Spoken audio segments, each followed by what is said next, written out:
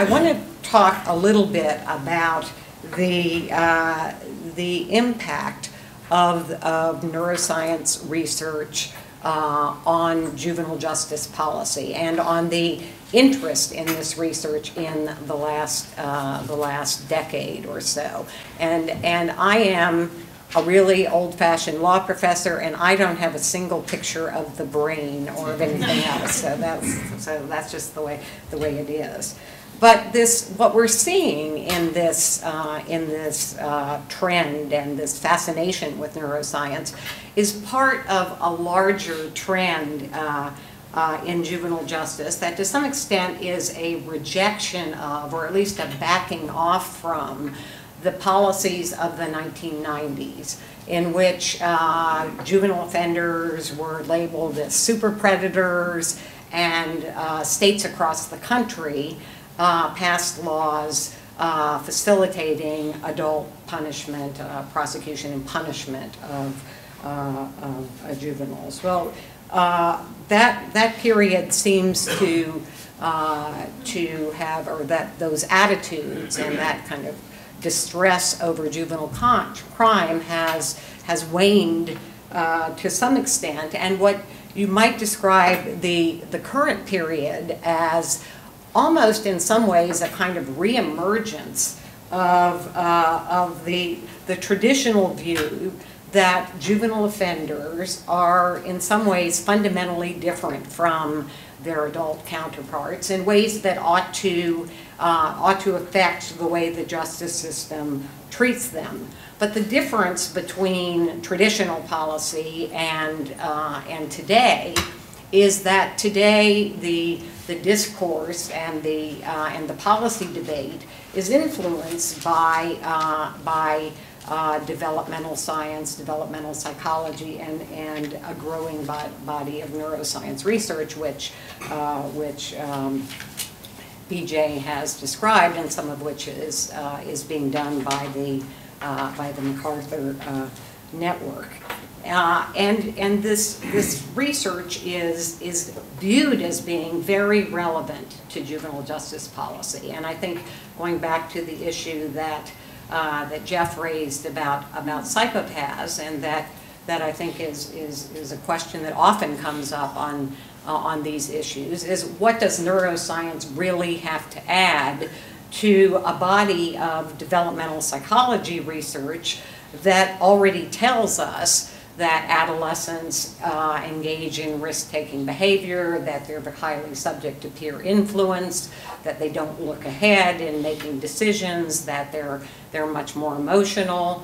And I think the answer is that research is clearly very important in itself, but I think that by tying the behavioral research to the sort of underlying brain function and structure, that there's a sort of more compelling account of why it is that adolescents act the way they do. So this story that BJ described, that we're learning from the research of this imbalance in sort of the way the adolescent brain develops, with the sort of early development around puberty of emotional centers and activation of those centers, but much slower development of the prefrontal cortex and the connections to the emotion centers that are necessary for self-control. That explains to some extent why it is that adolescents do what they do. And as one scholar described it, it's sort of like starting the motor of a car without a good set of functioning brakes. That's what adolescence is.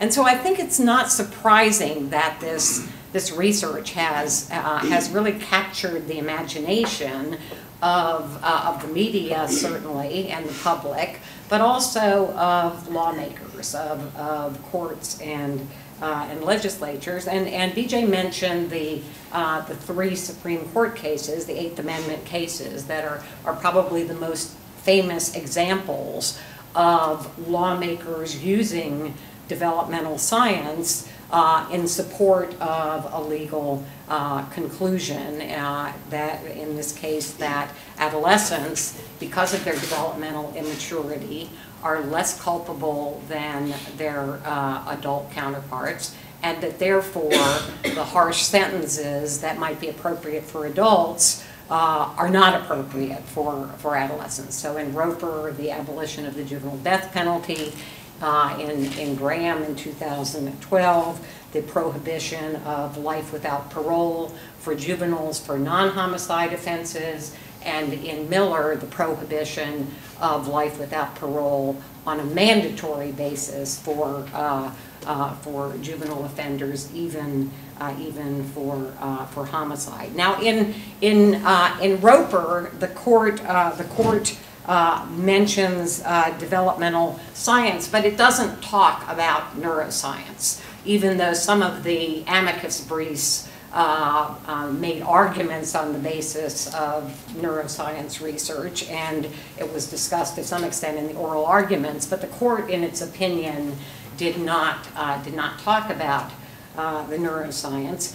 But in Graham and Miller, the adolescent brain science was really front and center in those two opinions. And the court found life without parole to be an excessive punishment for juveniles under the Eighth Amendment, because they are less culpable, at least in most cases, an excessive punishment. And it emphasized that its conclusion wasn't based on what every parent knows, which is one of the reactions, but on science and social science. So this, this is really the straight story, the court seemed to be saying. And it went on to say in Graham, and repeated in Miller, that developments in psychology and brain science show fundamental differences between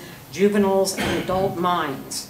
Parts of the brain involved in behavioral control continue to mature through late adolescence.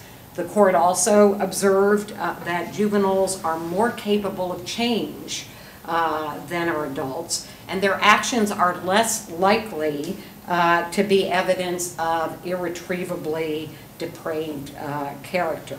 And so, based on this scientific evidence, or at least supported by this scientific evidence, the court found that juveniles are less culpable than adults, and as it said, as the years go by and neurological development occurs, the deficiencies will be reformed. And so these are landmark cases in terms of the importance of this adolescent brain research to courts.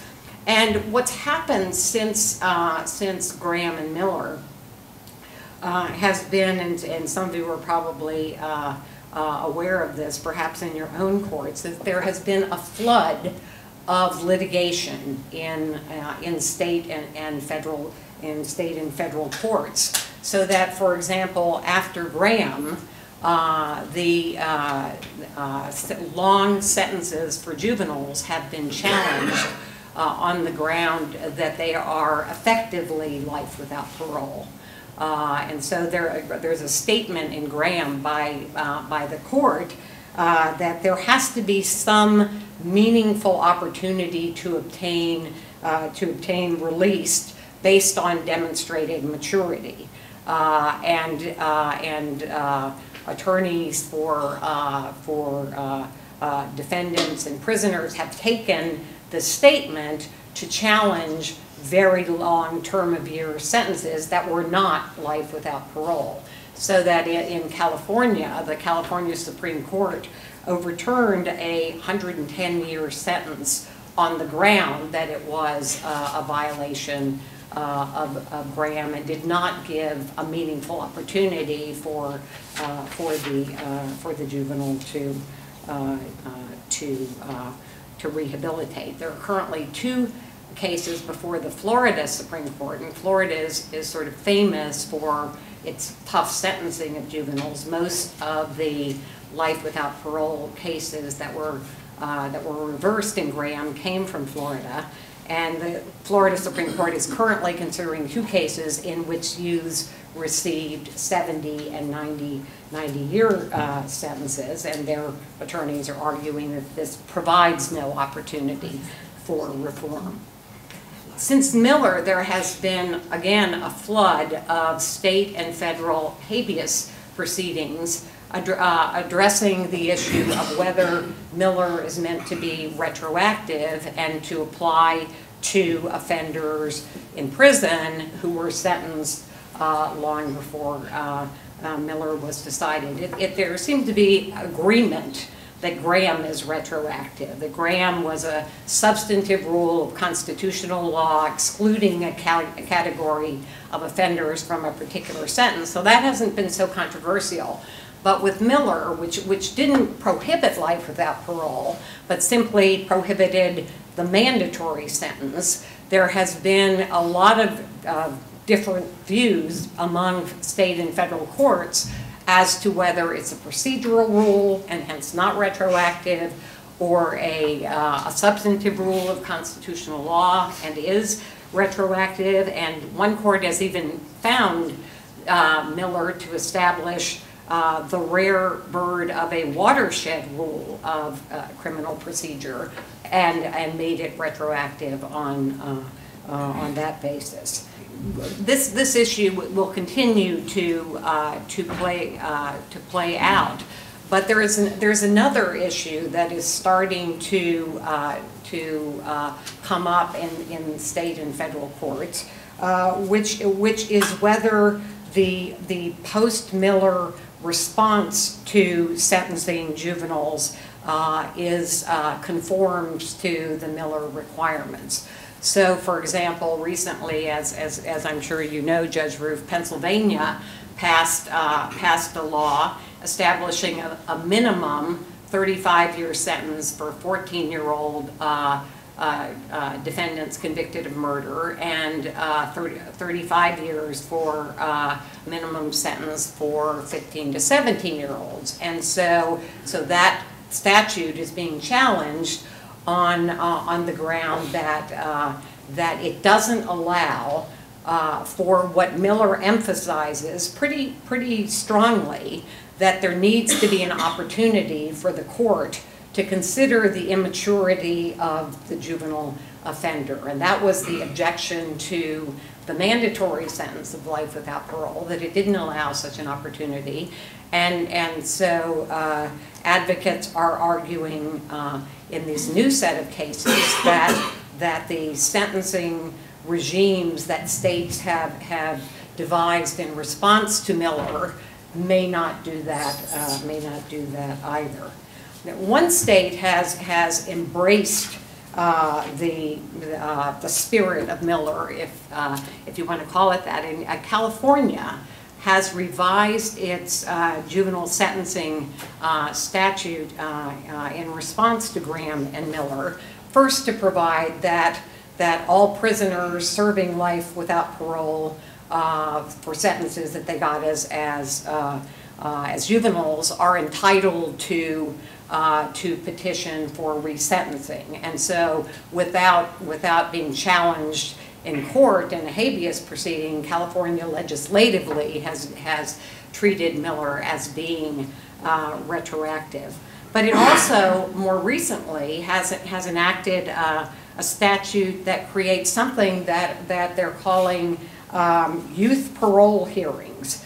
And under this statute, which has a long introductory sentence talking about Miller and Graham and the adolescent brain, and then goes on to provide that parole boards are required to consider releasing juvenile criminals who are given long sentences on an expedited basis. And in these special parole hearings, they are to give great weight to the diminished culpability of juvenile offenders, and almost seeming to say, almost a resentencing of whether, asking whether the initial sentence was fair, and also to consider how much the prisoner has matured over time. So picking up on the prescription from Graham.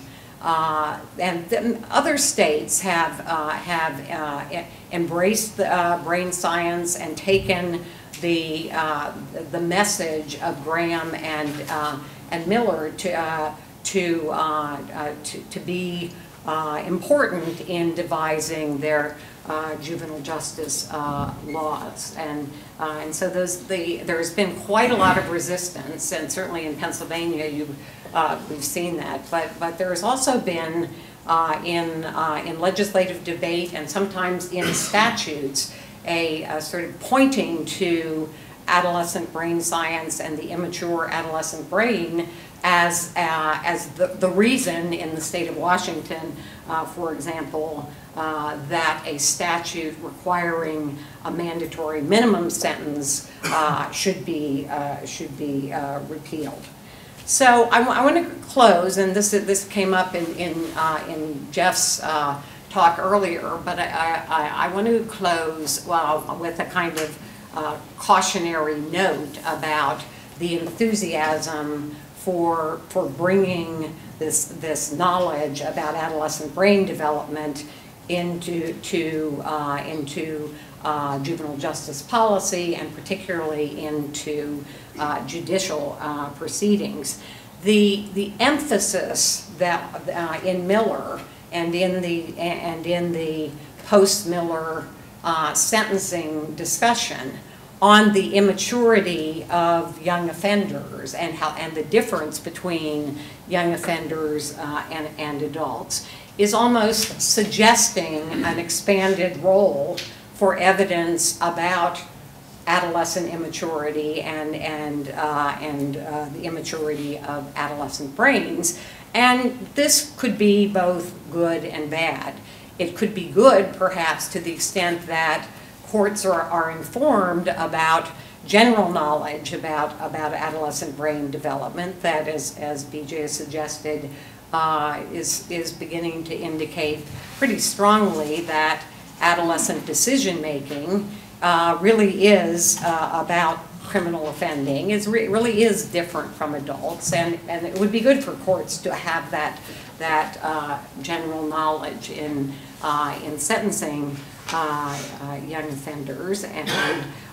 But it seems very likely, and in fact it has already happened, that this focus on the importance of youthful immaturity is an invitation to attorneys to bring in brain research evidence to demonstrate that a particular juvenile either does or does not have an immature brain. And so the applying the general knowledge to the individual offenders, it's almost inevitable that this will happen, and it has already begun to happen.